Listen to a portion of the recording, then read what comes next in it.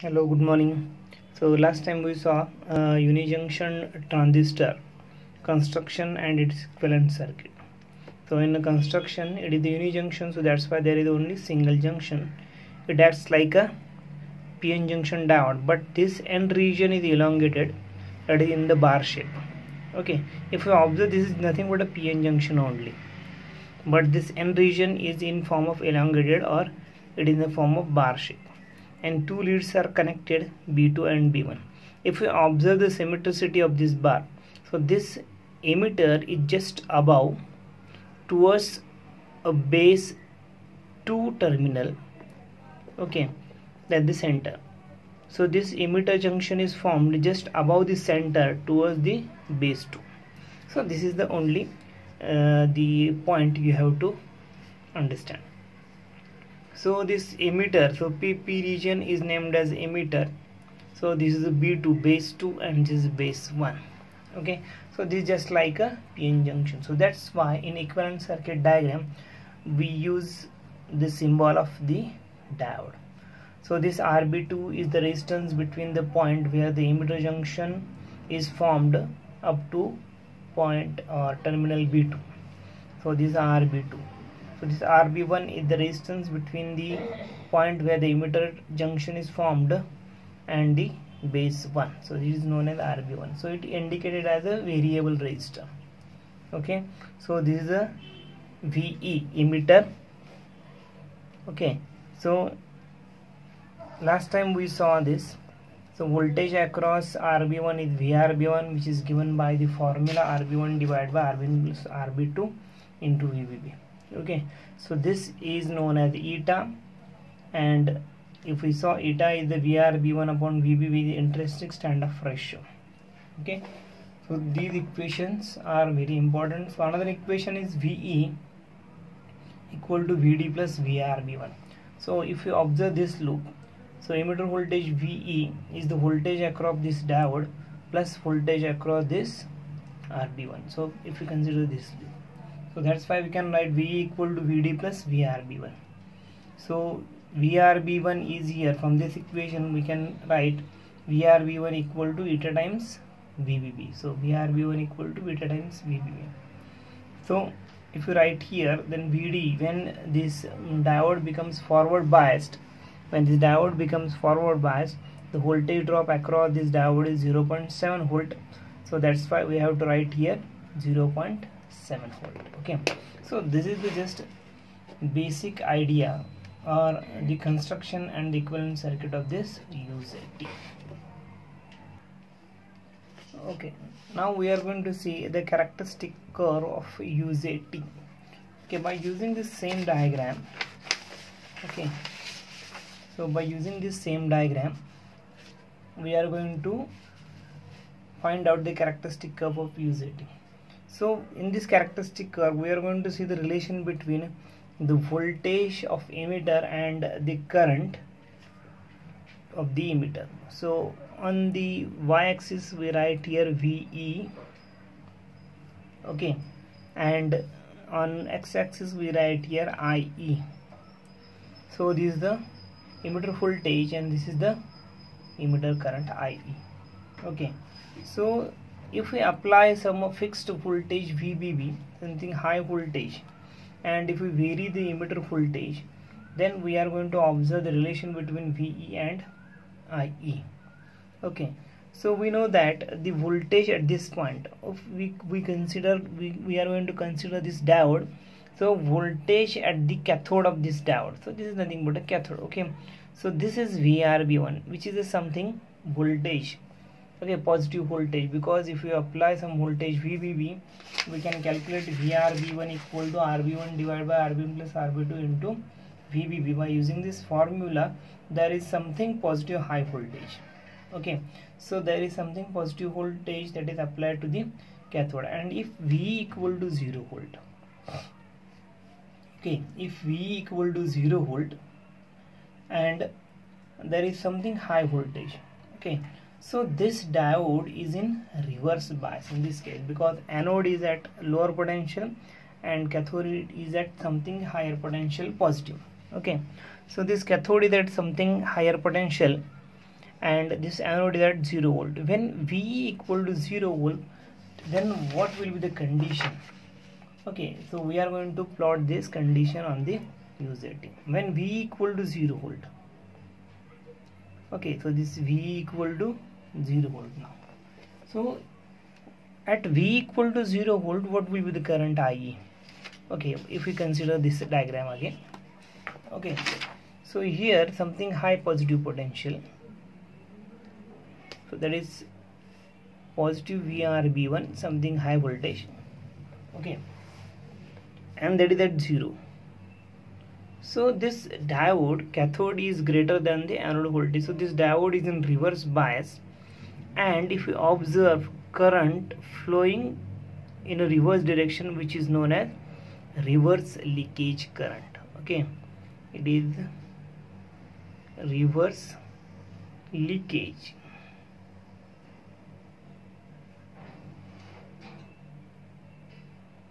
current. We know that if diode is in reverse bias, there is very small negligible current flowing in a reverse direction, that is called as reverse leakage current.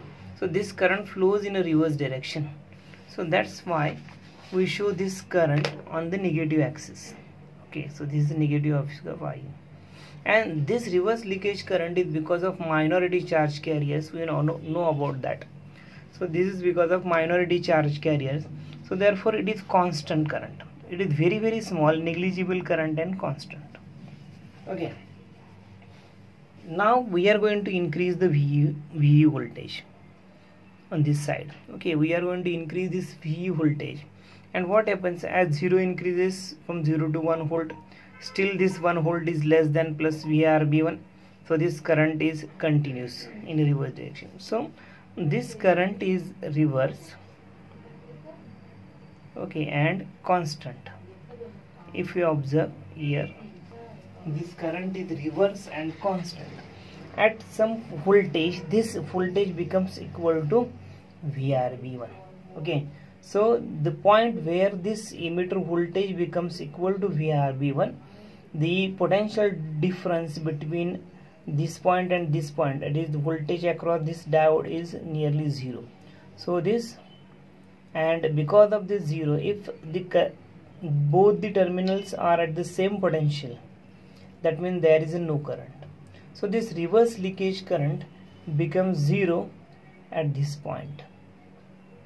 Okay, so this is a very small reverse leakage current flowing through the reverse bias diode at a particular voltage. When VE becomes equal to this VRB1, okay, then the current drops to 0. So this current IE, so now it is on negative side, it becomes 0. So this at this point, okay, at this point VE becomes equal to plus VRB1.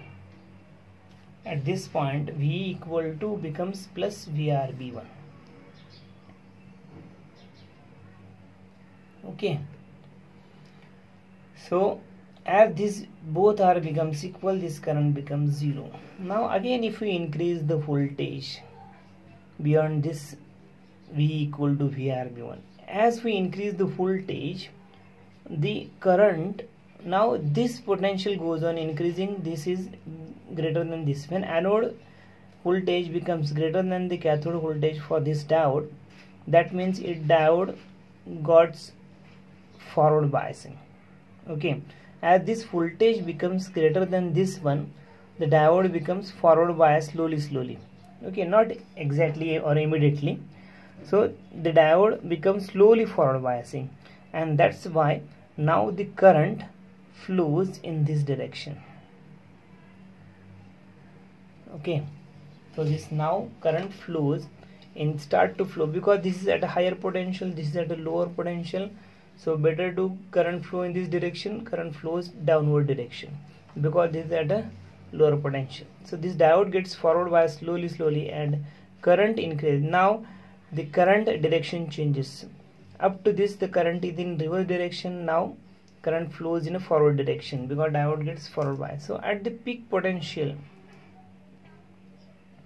so at this point slowly current increases. Okay, At this point current becomes at a maximum peak. So when this VE voltage becomes greater than VRB1, then 0.7 volt. If you observe this equation, okay, sorry, VE,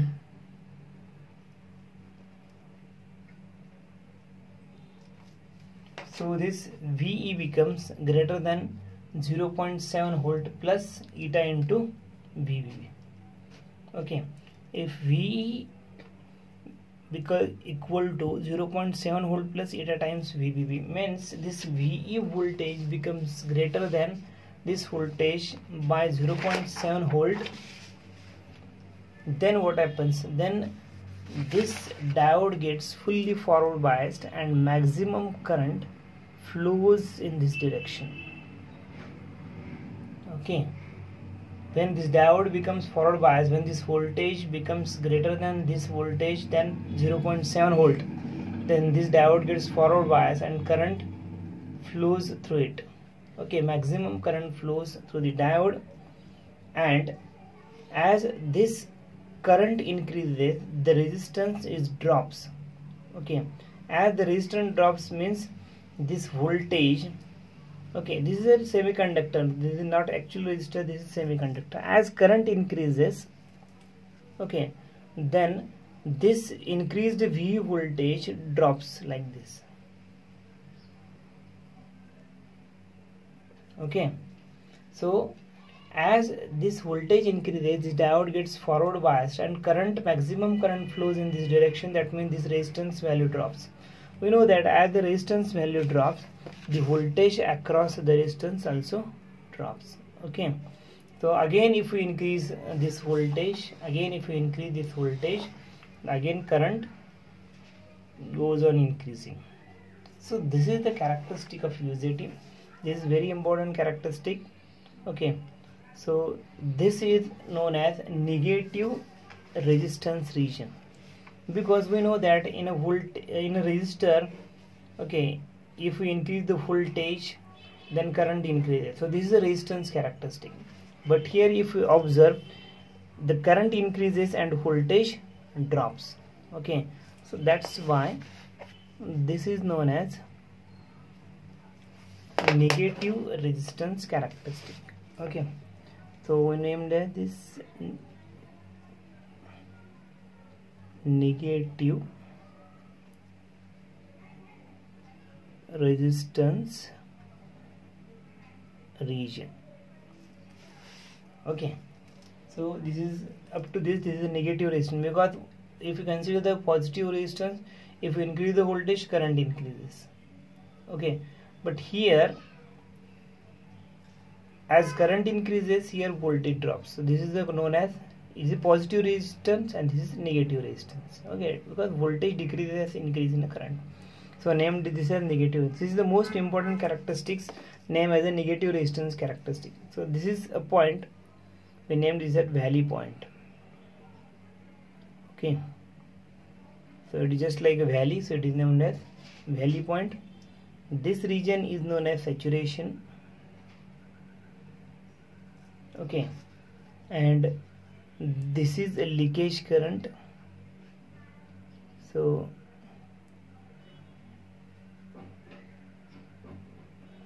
leakage current.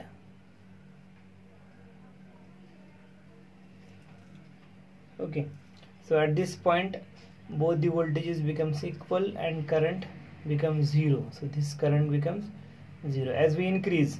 So this voltage is known as peak voltage. Okay, so this VEP. So we know that VEP equal to this one, 0.7 volt plus 8 times VEP. So this, so here both becomes equal. Sorry. So at this point both the voltages becomes equal. Okay, so at this point both the voltages becomes equal, and at this point this voltage becomes greater than the 0.7 volt. So we can write here it is 0.7 volt plus VRB1.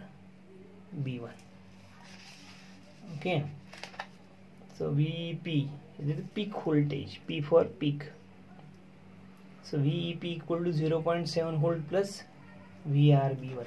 Okay, so here I am going to write again here VEP equal to 0.7 volt plus VRB1, that is equal to 0.7 volt plus eta times what?